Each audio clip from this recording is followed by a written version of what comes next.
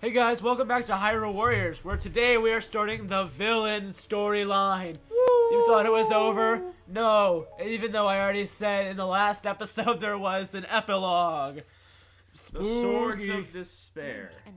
Exposition time. What do you want to do? I want to talk about our feelings. It's just sometimes I feel like I'm so alone. All I have is my video game, so that's why I play Smash too much, because Mewtwo is waifu. Here. Don't worry. Touch my butt, Nate. Do you want to know why it feels that way? Nate, touch my butt. Because it's true. Thanks. You're such a good friend, Nate. That'll be $200. That reminds me of a book that I'm reading, and like some guy like told this kid who eventually turns out he's like. Wait, hold on. Oh no, Girahim went away. I was gonna show you something funny with Girahim. Next time he pops up on an image like that, I'll talk about it. Okay, but like he was like. Speak louder, Nate. The microphone can barely hear. Okay, sorry. But like this kid finds a magic user, and later he finds out that he's like basically the son of the Archmage, but he's an illegitimate son, so that's a problem. But teen pregnancy. Not quite. Abstinence is always the solution. No, actually, his mother was a caterpillar. His father was a worm, and he's okay with that now.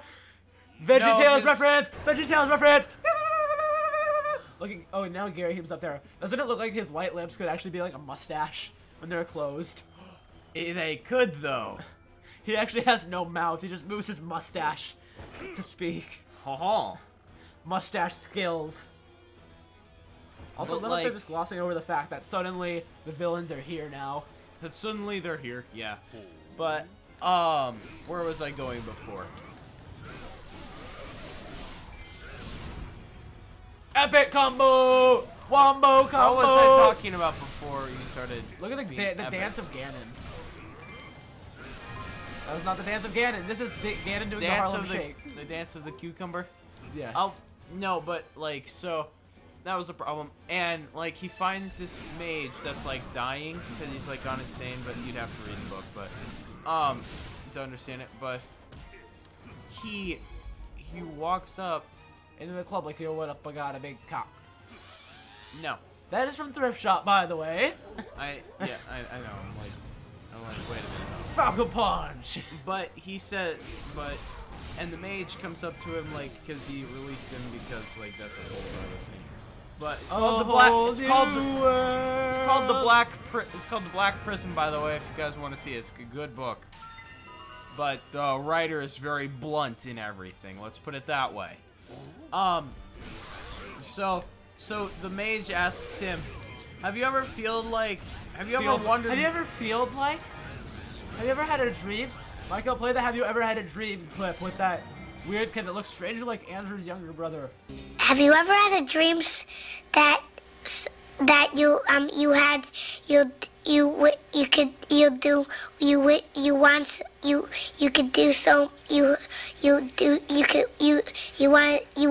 him to do you so much you could do anything? But like he says, have you ever wondered why you were doomed to like live in this small little town? And, you know, the kid remains silent, but he like thinks to himself, yeah, I kind of have. And he said, have you ever thought maybe you could be something better, something bigger, that you have the potential to be... Speak louder, Nate. That you have the potential to do pretty much anything, that you could be all powerful someday. And the kid, you know, like kind of nods, and the guy says, you want to know why you feel that way? And the kid, like, you know, is like, metaphorically on the edge of his seat. He's like standing. He literally just apparates a chair. Yes, and he sits on the edge of it. But like, and he says, what? And the guy says, "'Cause you're an arrogant son of a boop." A son of a boop. How dare he call him a son of a boop? Not the son of a verb, or also I guess it could be a noun. Because you're an arrogant son of a female dog in heat. Is that better? Why the in heat? Because that's the difference. It's just a female dog unless it's in heat, then it's something else. Then it's a female dog. In heat. Also, when did Ganondorf get lightning powers? Got started Force Unleashed. Force Unleashed just wants to be like our main playthrough. It's like, Hey guys, you remember me? I still exist. Yes, we know you exist. Well, of course Micah knows it exists. Because I that's mean, the funniest game ever made unintentionally. and then you put in that thing when the The friggin' what's it called? The Harlem Shake dude. Or not yeah, the Harlem Shake dude. Yep, the Purge Trooper. Oh yeah, the one who eats a bunch of food and then makes He's himself puke. anorexic. Yeah. That's bulimic, you insensitive racist. That's totally a race. That's not right. Okay. Made up races coming this fall to ABC Not Family because I don't know. ABC not a family. They actually hate each other. ABC, we are not related. That was a lot of kills for somehow. Also, I love how this move is like the stupidest move ever. It's like suddenly frozen in time for somehow. And suddenly moving my sword's extremely slow. Have you noticed how fabulous Ganondorf's I is? was just about to say that, actually. Like, when they revealed Ganondorf as a playable character during the Hyrule Warriors Direct, all of the comments on the Twitch chat were, look at that hair, though. That beautiful, beautiful hair. Like, 1080p was leading up to this hairstyle, guys. The true purpose for 1080p, to animate Ganondorf's fabulous hair. What's that thing you keep doing where you keep, like, jumping backwards? That's when I take damage. Ganondorf's like, this damage is too good for me. I am too fabulous to deal with it. Fabulous, fabulous backflip. He is the original King Fabulous. Which, if you don't know, King Fabulous is my main in Super Smash Brothers for Wii U. King Fabulous. King Fabulous is literally just Pink King Dedede. But he's fabulous because he's Pank. Captain Fabulous. Yes, that's one of my secondaries. That's Captain Falcon fabulized. What if Yeah. Captain Fabulous had like an advice TV show? Oh my. Because you have to be fabulous. You gotta go fast. You gotta go faster, faster, faster. Go fast, you gotta go fabulous. Once you go fast, there's no going back. Look out! Unnecessary overkill is unnecessary. Look at me. Gosh darn it, acting like CinemaSins. I started acting like every anime ever. What do I do? Have you seen the abridged version of Attack on Titan? I bet I have, and I just don't remember. You had better not leave the back door. It was like leaving the back door open. Like he was like downgrading it a lot. It was back door, but they meant like the back door of like a fortress, like, and it led in a Titan, I think. Don't quote me on this, guys. Josh would know better, but he's like, don't leave the back door open, or you will be polite. Or you all know what happened last time. He was yelled at and politely asked to leave. And we all know how awkward that was. Reminds me of Monty Python and the Spanish Inquisition. Bring in The comfy chair. Oh no! I saw like the Spanish Inquisition, another snippet from the Spanish Inquisition, and they were in a court. By the way, funniest thing ever. He's like, okay, they were trying a judge for like It was like against the Rude Behavior Act. Like he had broken the Rude Behavior Act in court. And he's like, bring in Exhibit Q. What? Did I say Q? I meant A. Bring in Exhibit A. So, Monty Python is awesome. And King Dodongo for somehow, by the way. I'm not sure why he's here, but they're like, you reuse bosses. you can reuse them. Fire breathing. Okay. But he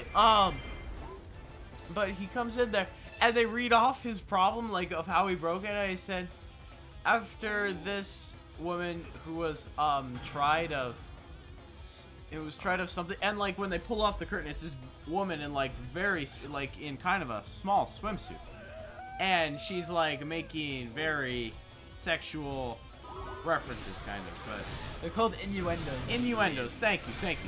And she's, she's looking at every guy, being, very lewd, in a very lewd manner. Being very lubed, ready for action. Kind of. This session has been nothing but me making sexual reference. Yeah, I know. I love it. And they say, George, oh boy. George of the Jungle. He just swings in out of nowhere. Judge such and such, removed, throughout the case, after she was presented throughout the case, like he said, he throughout the case said that she had a very nice body, pulled his judge's robe up over his head and proceeded to make low moans. Well, I guess if what they say is true, if what they say about justice is true, which is justice is blind, it will miss this display, I guess. Well, and like they come in here, and like the judge, like part of his backstory is like he's moving to South Africa because like you get 5 convictions every day and 2 executions of those or something like that. And he's like, it's so much better paid, and he's like, so he's moving there. And he said, oh well, one last hurrah. You ought to be burned at the stake. And they just takes her to, like, I don't know, friggin' Ponderosa. Well, no. And the judge says,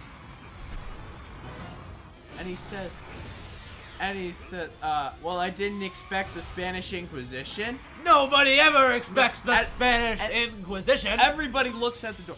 And out of, like, a random apartment on the middle of some random street, they're like, let's go. And they, like, jump on, like, a train, like, a trolley car. And, like, they're like, sit down, and they're like, oh, no, the credits have started. Hurry up. And, oh, no, the director, only 3 more left. And they run in there. They get into the court building, like, just as the last one has passed. They run in the door. The awful chord plays, and he says, nobody expects that. So shows the end. Over, like, as he says, and nobody expects them, and he says, nobody expects that. Oh, bugger. And it just ends there. I thought that was hilarious. Did you hear about, by the way, we're over time. Speaking of, okay, I'll tell the story next episode then. Okay. So, thank you guys very much for watching. We will see you next episode. Goodbye. Bye.